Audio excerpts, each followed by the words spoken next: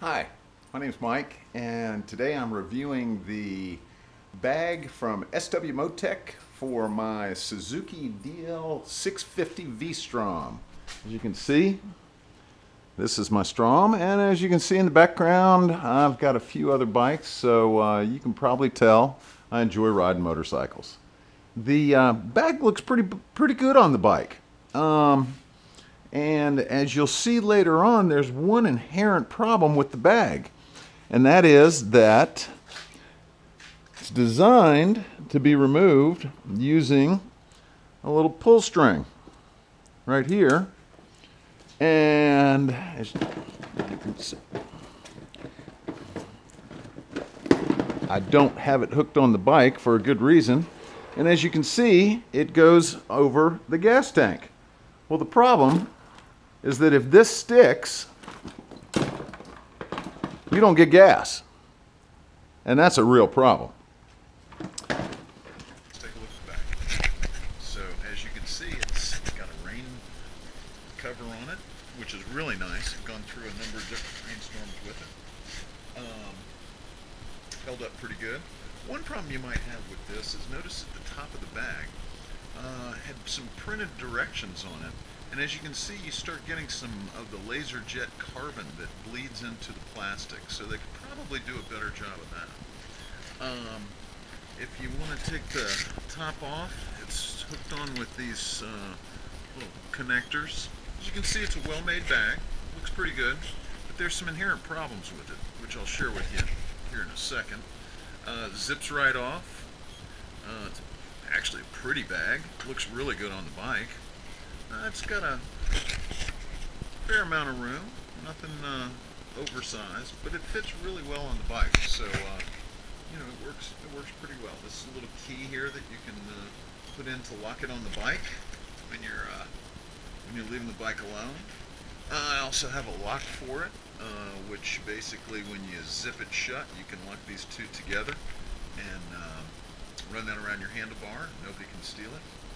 But there is one inherent problem with the whole thing, and that's with the attachment.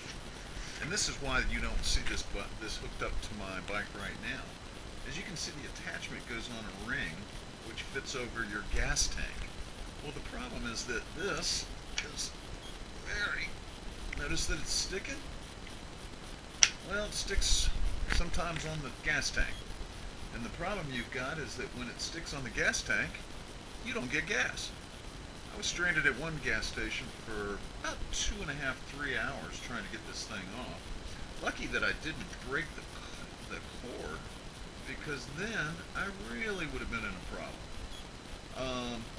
Don't know what you do if you did get it stuck, because basically this is hooked onto the bag, and as you can see, it's screwed on, but it's got the screws here, 4 screws, which are pretty hard to put on. But if this is stuck on the tank, you ain't getting it off. So, don't know what you do. Now, I tried to return this bag to Twisted Throttle.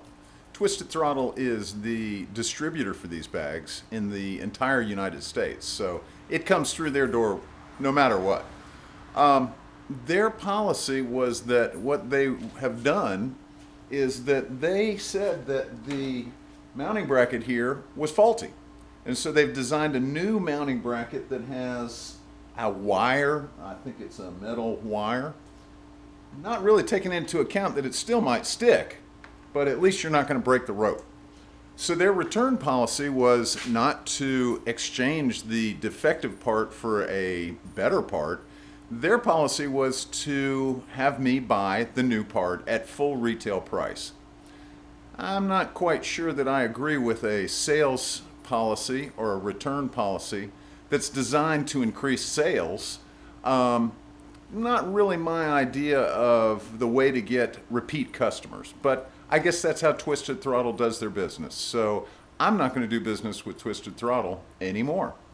And I'd encourage everyone that sees this video to do the same. There's too many other bags on the market, too many other motorcycle distributors around, and there's a lot of good bags on the market that you can get from places that have a little better return policy than Twisted Throttle does. So hope this helps you guys. I'm going to have to unfortunately throw this bag away. It's about a $300 bag when everything's said and done with all the mounting pieces and everything. But it's a lesson learned. So hopefully my loss is your gain. Bottom line, I've been stuck with this bag at gas stations once for 3 hours. So there's really only one good place for this bag, and it's not on your bike. The best place for this bag is